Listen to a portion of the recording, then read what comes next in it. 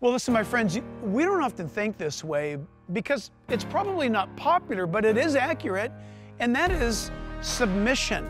Just the word causes people to just, get intense. Submission. But wait a minute, we are submitted to the laws of driving cars or to getting on or off an airline or whatever it might be. We are always in a state of submission to those that are in leadership over us.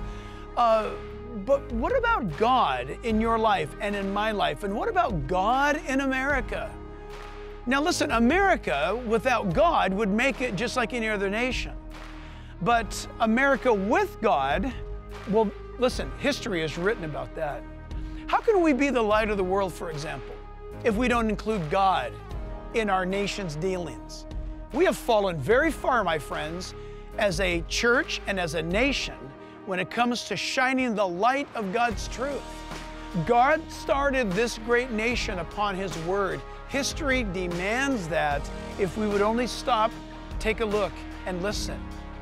So listen, right now, I think you're going to be super blessed. We're going to have a sit down with my good friend Eric Metaxas. Now, Eric Metaxas is a profound author, talk show host, thought influencer, and so much more. So listen, welcome to this very special gathering with Eric Metaxas.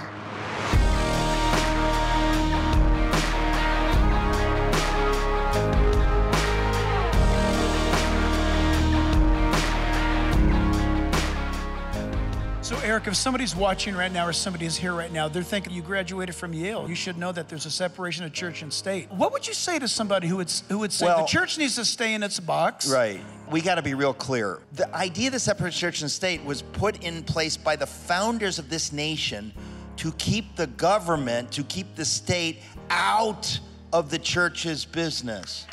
Now, that's not my opinion. That's not your opinion. It's not my opinion. This is what every single one of the founders understood, that you cannot have real freedom, you cannot have a people who govern themselves unless they are free to believe as they like, whether they like. If you want to be an atheist, you want to be a Buddhist, you want to be Christian, whatever, the government has zero right to bother you about that, any more than they can tell you what car you need to drive or whatever it was. The government has, according to our founding documents, according to the founding vision of this nation, it must keep away from those issues and allow the people themselves to decide. Yeah. So every other country that we had fled, from Europe, they had no separation of church and state. If you go to that, if you're part of that country or whatever, everybody goes to that church. Or everybody goes to that church, or or you see this, or everybody goes to is Muslim, or everybody is atheist. If you're in North Korea, or everybody. America, they said we're going to have religious liberty, and they understood that undergirds all of our liberties. They knew this. This is like math. This is not opinions, folks. This is the key. Like, you cannot have American-style liberty and self-government unless you have actual liberty, particularly with regard to religious liberty. That the government cannot tell you what to think, cannot tell you what to believe, and it definitely cannot get involved in whether you go to church or how you go to church or where you go to church.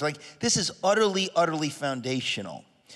But at the same time, all of the founders understood if most people don't have some religious faith, we can't force it, but if they don't have it, we're not going to have virtue. We're not going to have people who can govern themselves. So there's like a conundrum at the heart of the founders said, freedom, religious freedom is sacred. We're going to have religious freedom. We're not going to tell people they need to believe in God. We're not going to tell people they need to go to church. We have no business doing that.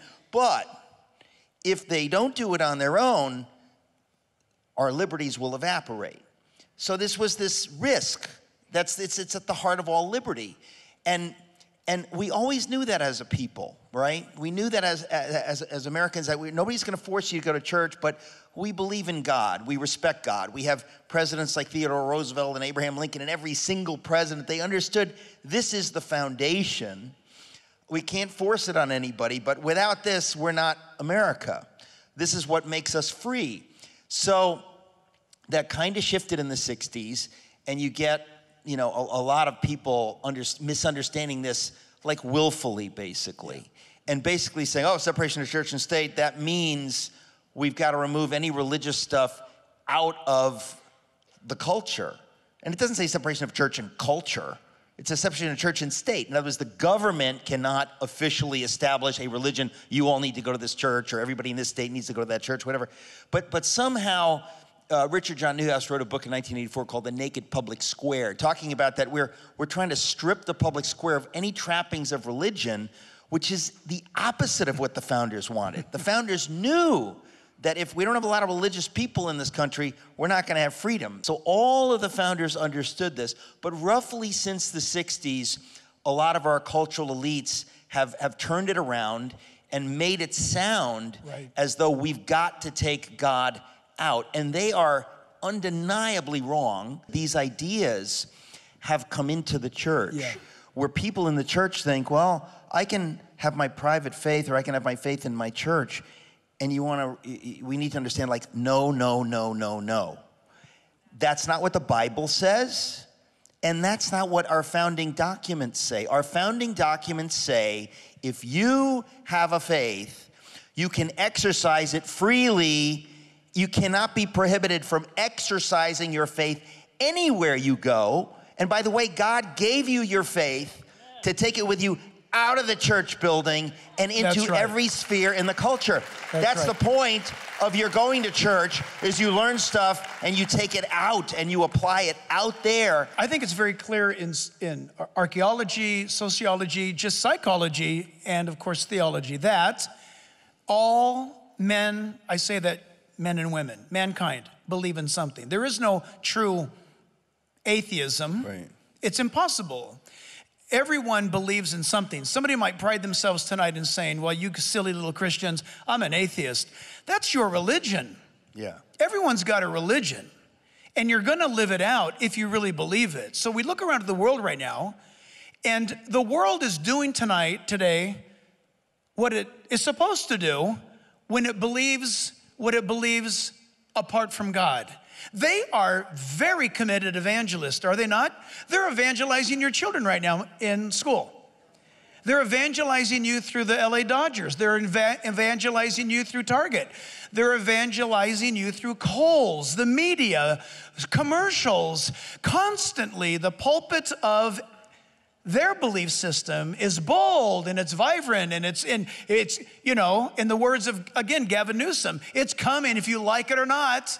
Well, imagine if we stood up and said, here's the gospel. What's amazing to me is our gospel invites you, the gospel of God, I shouldn't say our gospel is that we follow his gospel, which invites you to experience forgiveness, invites you to have your sins forgiven, and invites you to have eternal life. It's an invitation. It's not tyrannical. Right now, if you say something about gender to government to Biden to Trump to whatever it might be, whatever the thing is, fireworks go off. Christianity invites you to know God. Our founding fathers, Eric pointed this out, it's brilliant. When you study these guys and read their own mail, I really recommend, get books that have been written by them. You can do that. Do it. Why not just go straight to their mailbox and read it? When you read what they believed, and even those that we would say, well, we don't know if they're evangelicals. Listen, even those who we would say are not our flavor still said that the best thing for America is for people to obey God. Every single one of them. This is incredible. The ones that we think of as somehow, you know, Enlightenment, rationalist, like ungodly, whatever, total baloney. Every single one of them, Benjamin Franklin at the top of the list, knew that if people believe in the God of the Bible, they are going to be able to govern themselves and have liberty. They knew, like it's math, there's no way you can get real liberty, real freedom, real self-government unless people have faith. Every one of them didn't just believe it, but encouraged it. Franklin encouraged it. So this is part of the warp and woof of what it is to be American, whether you like it or not. Now again, you can't force people, and our laws are never supposed to force. You can't force people to believe. But the fact of the matter is that the founders understood that without this, you can't have America. And so the reason we have drifted to where we are now, this is apart from the church's silence, okay? But I'm saying the reason we've drifted is because as you take God out, what is replaced is satanic. There's no neutral. We've been fooled into thinking, well, we're neutral. Secular is neutral. But if you really look at it, you cannot be neutral. Listen, if you don't believe in the Bible, let's say you just say, oh, I just believe in science, I just believe in evolution, okay? Then you tell me, why is racism wrong? Based on science. Now people go, well, what do you mean? What do you mean? Of course it's wrong. Yes, it's wrong. Tell me why. If you are a Bible-believing Christian, you know it's wrong because everywhere in the Bible it says God's no respecter of persons, he loves us equally. In other words, it's a biblical idea that we're all equal. But science tells us, well, we've evolved. Some people might be more evolved than others. And the eugenics movement in this country, which the Nazis borrowed from when they wanted to kill Jews, they borrowed it, Margaret Sanger, the eugenics movement, they said, this is science. Science says that some groups are more evolved than others. So when you take God out, you can't even say racism is wrong. But notice that people aren't talking about that. They kind of act like, what are you talking about? Critical race theory. Critical race theory is founded it's cultural Marxism. It's absolutely. And it's total gobbledygook, and it's ultimately racist. It has no basis even on which to say race is wrong. So we're living in a time where we need to know what we believe, and we need to live out our faith, and we need to tell people the truth that apart from the God of the Bible, we don't have the possibility of freedom. We don't have the possibility of eradicating racism or any bad thing. And so the church, rather than be bold, we've kind of, as I say, we've retreated and retreated. And we've been silent in the face of evil because we bought the lie. And you think, where does that come? That's not even a biblical idea. What are you talking about? If slavery is on the docket and you're voting, would you say, look, well, I don't want to take from my pulpit, I don't want to lose my 501c3 status, so I'm not going to take a position on slavery. If you don't take a position on slavery, you're a pig. What kind of Christian would you be if you would not say that is evil from the pit of hell? Right. And it was Christians who led the battle for abolition of the slave trade, who led the battle of abolition of slavery. It was Christians who led all those battles because they knew from the Word of God this is wrong. And we're living in a time when people don't want to talk about that, and they want to say, well, we don't think you should be political in churches. Listen, folks, if we don't live out our faith in every sphere, including the political, satanic values replace it. Yeah. And that is what is happening now. It is only when the church lives out its faith and understands that it is our duty before God to live out our faith in every single sphere and to push back hard against the evil that is all around us, against the bad ideas that are all around us. Why do we push back? We push back because God commands us to love our neighbor. And if you love your neighbor, you will advocate for the truth. You will speak out against the transgender madness because lives are being destroyed and God holds you responsible as the church. You need to speak up against that. There are parents that they don't know what to think. They don't know what to do. The church needs to be a strong voice. I mean, I thought of this earlier this morning. What could be possibly clearer than he made us male and female in his image. We're the image bearers of God. The Bible tells us that God has stamped, he's placed eternity in your hearts. That's why atheists struggle at night when they lay their head down at night. Look, Christian, you lay your head down at night and you fall asleep. An atheist lays down at night and says, man, I hope God's not real. I hope he's not real. Because, listen, he's going up against the witness of the Holy Spirit, for one thing, who's like knocking on his head, saying, I'm here, I can hear you. But that's a tough way to live. But the fact of the matter is that we who believe in God, it's funny, what drives us, I guess, to be such a problem to an unbelieving culture now is that we actually love them. We love the people that hate us, which is a miracle. Come on, let's be honest. We weren't always Christians. Do you remember? I remember when I wasn't a Christian. I hurt people that hated me. Seems normal to me. Then I became a Christian, and the big shock to me was I started loving people that I couldn't stand. And it's like, what is going on here? And that's just God taking over your life. Something or someone's going to take over your life. And we will risk our own safety for our enemy to hear the gospel, not to bend their arm into heaven. Thus, there's no state church. Thus, there's no mandatory belief. This is not Islam. Believe or your head comes off. What kind of a deal is that? God is so amazing, the God of the Bible, that he invites you to make a willful decision to love him because he's a real personality. If somebody puts a gun to your head and says, we're going to have sex right now because I've got a gun to your head, that's not love. Or if somebody says, I'm going to control you for my gratification, that's not love. That's animalistic tyranny. God invites you. And here we are in a culture right now, they hate us, like it was said of George Whitefield. It said that he loved the world that hated him. And George Whitefield's greatest passion was that people would be saved. And so we want to announce to the world the gospel, but Satan doesn't want that to be said.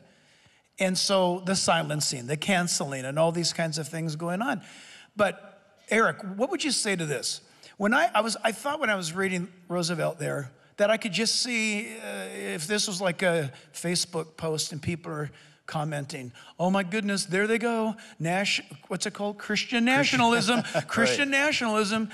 You know, it's so, because people are saying it like a parrot and they don't even know what they're talking about. First of all, anytime anybody uses the phrase Christian nationalism, like laugh in their face and walk away quick. Because it's so stupid. It's like somebody says, I think you're racist, or I think they're using a term designed specifically to shut you up. They're not interested in what you have to say. So they're using this as a cudgel just to beat you into silence. And you need to, Christians, you know, it says, be wise as serpents. It doesn't say be wise as doves. Did you know that? But we sometimes allow the enemies of God to play games with us. And we answer fools according to their folly. We cast our pearls before swine. Our time and our energy is God's time and energy. And you should never argue with somebody who is not interested in the truth. Walk away. Because pray for them, but don't argue with somebody who simply wants to shut you up. And right now, a lot of Christians think that like there's one Christian value. It's being nice. And I have to tell you that's not a biblical value, folks. Sometimes speaking the truth is what God is calling us to do. And when we don't do it, when lies are being promoted in the culture and we are silent, the Lord is holding us accountable because we are to be the voice for the voiceless. So whatever you're talking about, whatever issue there is, and we say, well, I don't want to be divisive. Folks, God does not call us not to be divisive. Now, he doesn't call us to be divisive, but the point is, it shouldn't be whether you're divisive or not divisive. There are people outside this building, there are people out in the world who don't know God, who are depending on those of us who know the truth to advocate for the truth in the public square, to make noise when people are lying, when there is corruption. I don't care what the issue is. You pick the most controversial issue, election fraud, vaccine mandates. In other words, it doesn't even matter what you think about that. The point is, when somebody tells you, you can't talk about that, you say, excuse me, I'm a Christian. I could talk about anything I want because I don't even fear death, number one.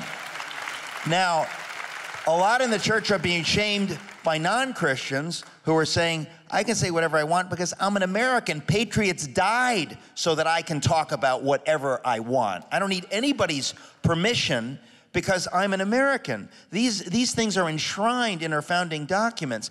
But the church has been complicit in its own silencing, in its own marginalization. Right now, today, we have people in church life who will say, Eric, Jack, just calm down because God is sovereign. Right. And, you know, I'm just going to trust in the Lord.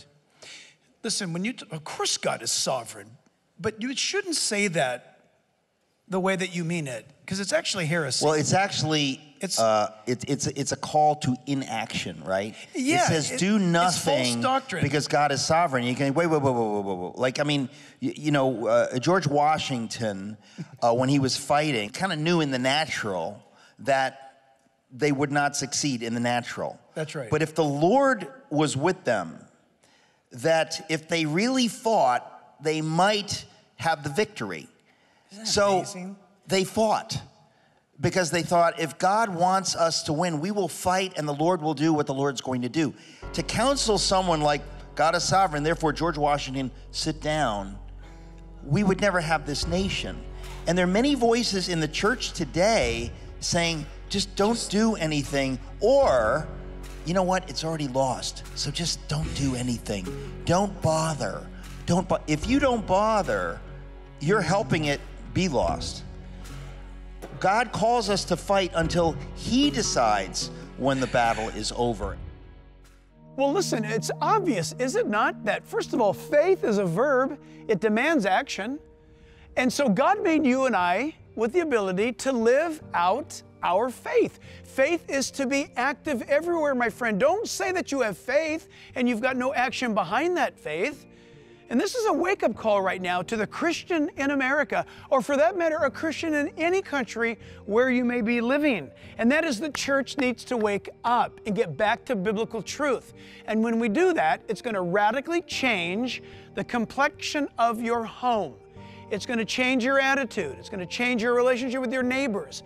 It's going to change the way and where you live for God's glory.